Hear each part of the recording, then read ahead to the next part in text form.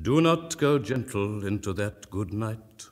Now as I Old was age young and should easy burn under the and apple rage boughs, about the lilting house, and happy as the grass was winter's green. tale, The night that the above snow-blind the twilight, when their bones are picked ferries clean and the over the clean lakes bones and gone, floating they shall have stars at This elbow night I and walk foot. in the white giant's thigh, where barren as I boulders may without lie. fail Do not suffer go the gentle first into that vision good night. that set fire. Rage, rage against the dying of the light.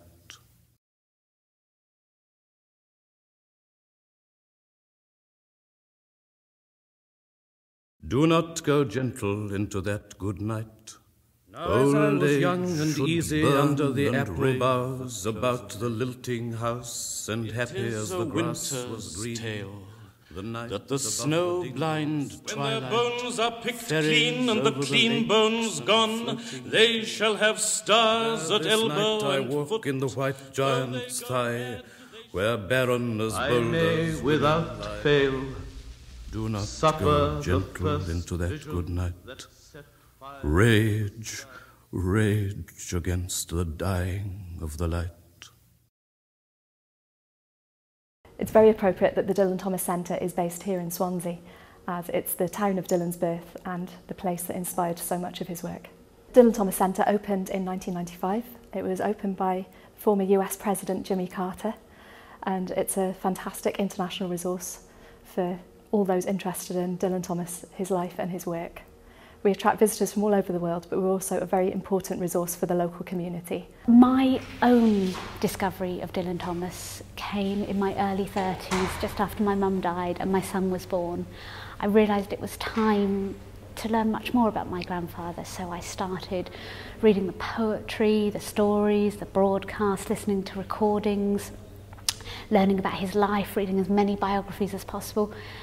And the more I learnt, the more interested I became, and the more I delved into it. But I suddenly discovered that actually there was a generation, my generation, that didn't know Dylan Thomas and didn't know the work, and I felt very passionate that it was my responsibility to work with different people to ensure my grandfather's legacy continued. So it's been a journey of discovery, but also a strong desire to tell people more about my grandfather. Dylan Thomas is, for many people, the voice of Wales. He captures the rhythm of Welsh life, he captures the sounds. Almost in words, he captures the smells and the daily little events that make up life in Wales at the time at which he was writing. Dylan Thomas was responsible for introducing me to the English language. Not in the literal sense, in a more literary sense.